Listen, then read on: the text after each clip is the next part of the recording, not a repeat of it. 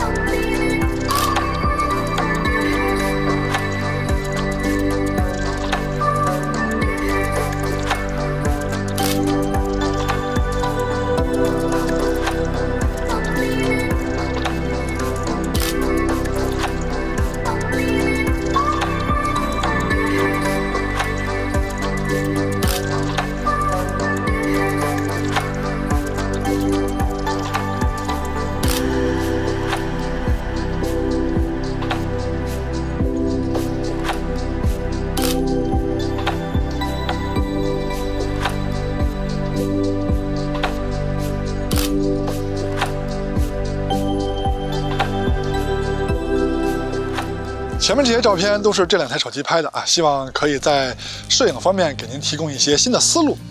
那么下面我们就来好好看看这两台手机在影像方面的区别。记得点赞加关注记得支持我们，这样对我们的帮助非常大。索尼 Xperia Pro-I 这台手机并没有配备长焦镜头，它用的是一颗2倍的中焦镜头，还有就是主摄跟超广角。后面我们简称这台手机为索尼。三星 S21 Ultra 的后摄镜头大家都比较熟悉了，因为它发射的时间已经很长了，主摄超广角3倍的中焦和10倍的长焦，后面我们简称它为三星。索尼这台手机在拍摄界面中的特点，上期我们已经介绍了。它跟其他手机不同的是，如果你想从最近到最远进行数码变焦的话，你必须手动选择每一颗镜头在当前这颗镜头下进行数码变焦，这点是跟其他手机不一样的。三星的数码变焦方式跟其他手机就一样了，这里就不用多介绍了。有一点它做的比较细，就是如果你手动点击屏幕上的焦段切换按钮，画面是有缩放效果的，这一点它做的比较好。索尼手机在江湖上的传言是它一直以追焦性能强悍著称，但是这代产品的追焦好像没有上一代1 Mark 3那么强劲。手动选择对焦点之后，如果你晃得过快的话，焦点就找不着了。三星这台手机也可以通过点屏幕来锁定对焦点，它这点做的还是不错的，不管你怎么晃，把对象晃出了屏幕，它依然可以找到对象并且死死的锁住对焦。运动抓拍方面好像大家比较关心，可能是因为有小孩的朋友需要记录小孩好动的瞬间，现在呢是用索尼手机拍摄长长从远到近跑过来的连拍效果。现在看到的是三星 S21 Ultra 拍摄的效果。你还别说，三星跟索尼的抓拍还真不一样。注意看长长跑近的时候，脸部已经模糊了，背景还是清晰的。这点索尼做的就很好，人物从远跑到近的时候，跑到最近的时候，它还一直在保持对焦，长长的脸一直是清晰的。那么在运动抓拍上，索尼的确比三星强。那在固定抓拍上呢？刚才是由远到近的追焦抓拍，现在是纯粹看看相机能不能把你想要的瞬间凝固下来。掌上一挥手，我就摁快门，看看有几张照片能把手定在半空中。最终的成功率还是挺高的啊，只有几张掌上的手已经落下来了，没有抓拍到，其他的呢都把掌上的手定在了半空中。再看看三星S21 Ultra 的表现啊，我已经尽量是掌上一挥手我就摁快门了。从录屏中你们也可以看到，基本上是落到一半的时候我就摁快门了。咱们看看结果怎么样？表现得非常稳定，除了第一张手快落下以外，其他的是完全都落下了。这个表现真的是非常稳定啊，而且照片一会儿亮一会儿暗。那么在抓拍上确实是索尼强于三星的。OK， 拍摄上的一些特点我们先介绍到这儿。作为主打影像的手机，画质也是很重要的呀。那么下面我们进入画质对比环节。那么先聊主摄。索尼 Xperia Pro-I 这台手机主摄虽然说感光器是1英寸的，但是实际像场跟三星 S21 Ultra 是一样的，都是1.3英寸左右。这点我们上期开头已经介绍得很清楚了。索尼的主摄光圈是可调的，但是只有2档 F4 跟 F2， 三星这边就是1档光圈 F1.8。上来先解决一个问题，就是索尼 Xperia Pro-I 这台手机的 F4 跟 F2 的光圈是否在画质上十分接近。上期拍摄的环境都是大阴天，画质十分接近，那么这次是晴天，我们看看效果怎么样。先看中心解析力的差别，放大之后一看确实十分接近。那再看一眼边角画质，放大之后发现还是十分接近。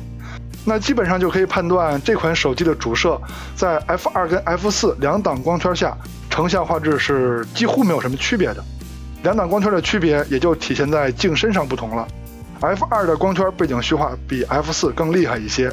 三星的主摄就1档 1.8 的光圈，镜身不可调。那么有时候我不需要这么强烈的背景虚化的时候，索尼是可以调节一下的，三星就没辙了。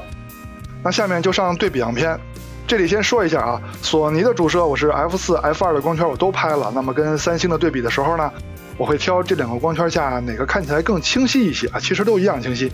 总之我挑了一下，然后用感觉最好的去跟三星比。先看中心画质，如果你仔细看的话，好像就是有字儿的墙上是三星的纹理更清晰一些。边角画质方面，先看右上角，感觉索尼的边角画质比三星要强。索尼的主摄不管是 F4 还是 F2， 它的光圈都比三星的小，小光圈理论上边角画质会更好。再看下一组样片，三星的天是比索尼更蓝的，草显得更绿一些。哎，对了，你们更喜欢哪台主摄拍摄出来的色彩风格呢？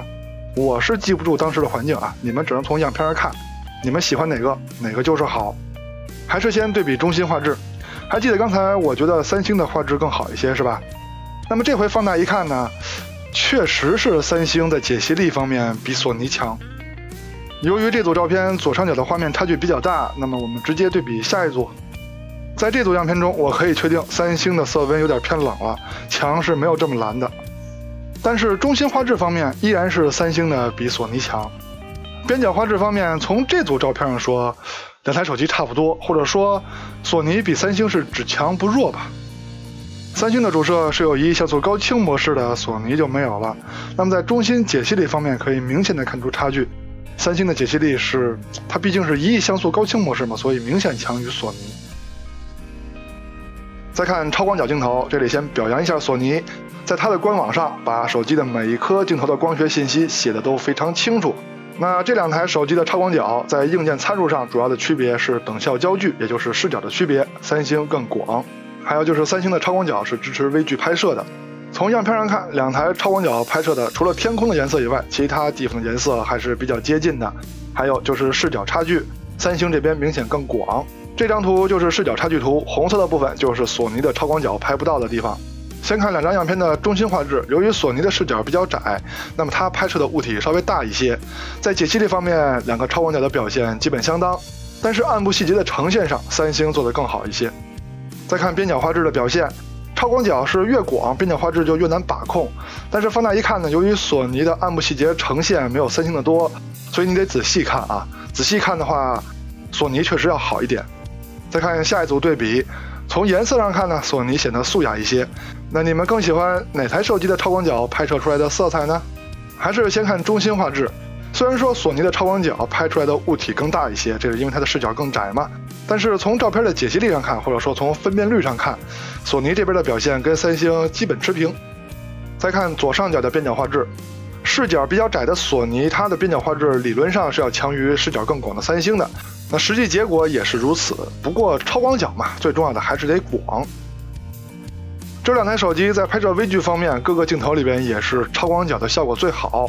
但要是论实际拍摄效果的话，肯定是三星的微距拍出来的更好，因为它的超广角最近对焦距离更近。那么这个优势反映到样片上，差距还是比较大的。中长焦镜头这块，索尼配的是一颗 2.1 倍的中焦镜头，它是没有长焦镜头的，而三星的长焦镜头是一颗10倍的光学镜头。中焦镜头在硬件参数上说，索尼这边的感光器稍微大一些，像素也大一些，但是等效焦距呢是3倍的 S21 Ultra 更长。长焦镜头在硬件参数上就是0跟1的区别，因为一个有一个没有啊。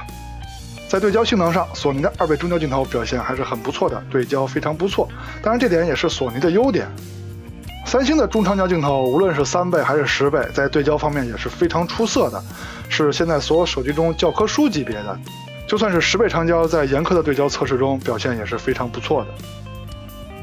对比样片，咱们先从2倍开始，索尼这边是 2.1 倍的光学镜头，三星只能用主摄数码变焦的2倍来拍摄。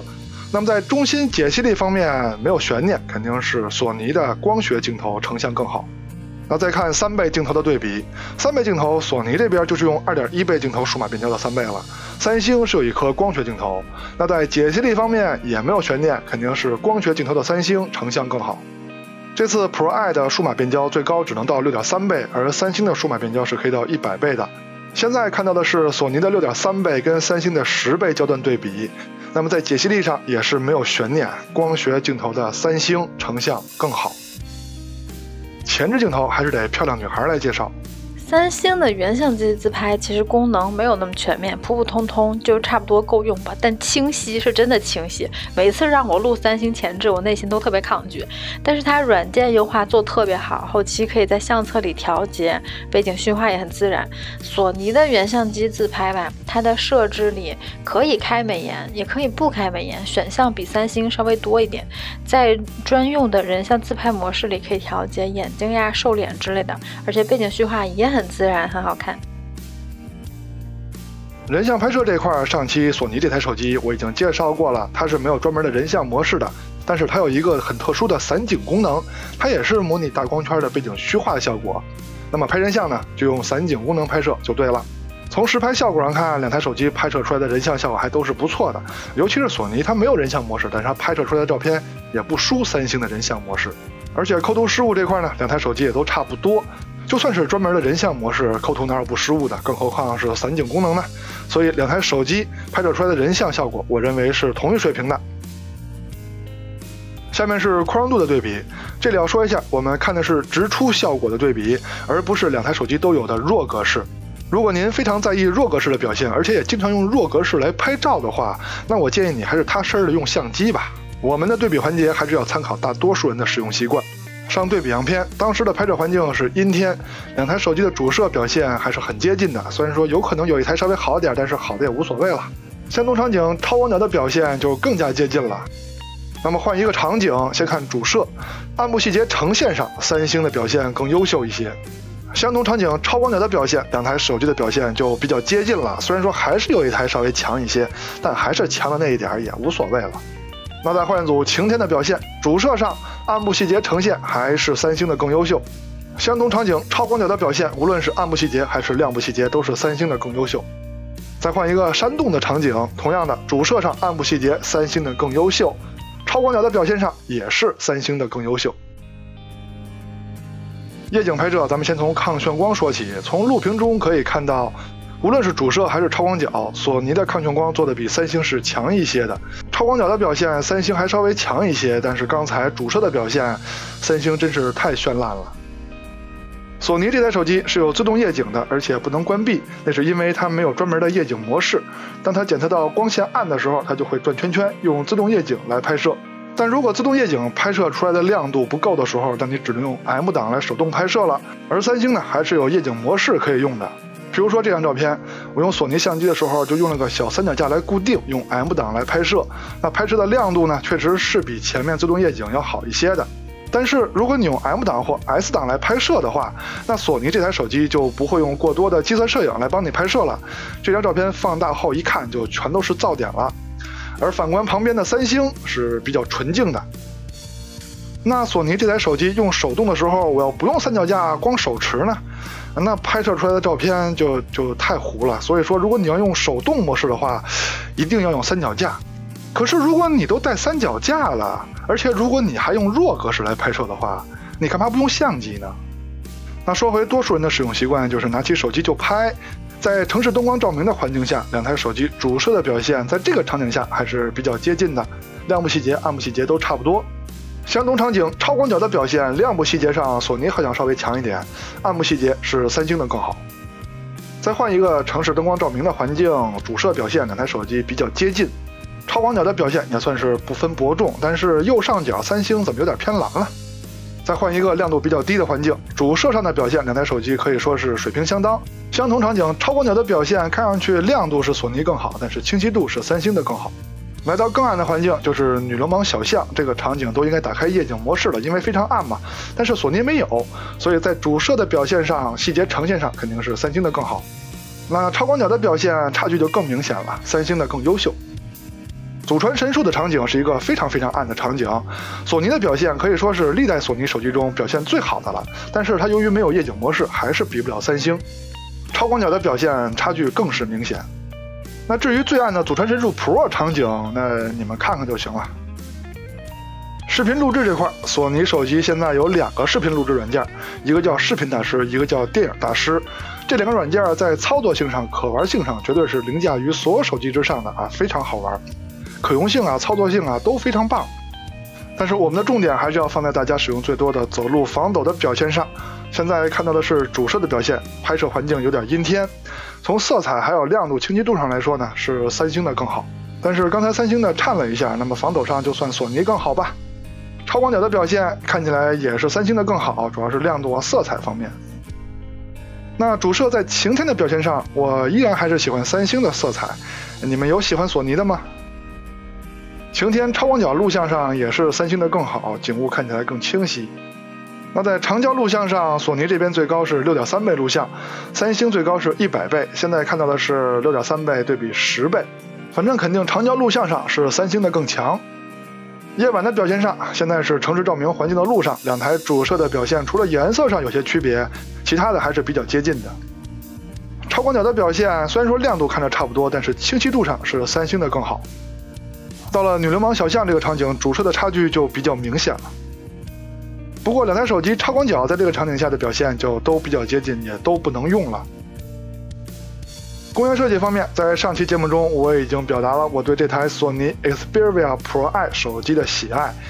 是的，我非常喜欢它的外观以及握持的手感。虽然说在这个年代屏幕上下还有大黑边已经非常少见了，但是我就是看着它顺眼。这两台手机摆在一起，我根本不想说哪台手机薄，哪台手机厚，哪个沉，哪个轻。我就是单独的非常喜爱索尼 Xperia Pro-I， 就是它的手感，它的工业设计，它就是招我喜欢，那就没办法了。OK， 那至于发热啊、跑分啊、系统方面的东西，这就不是我们节目的重点了，而且节目到现在时间已经很长了。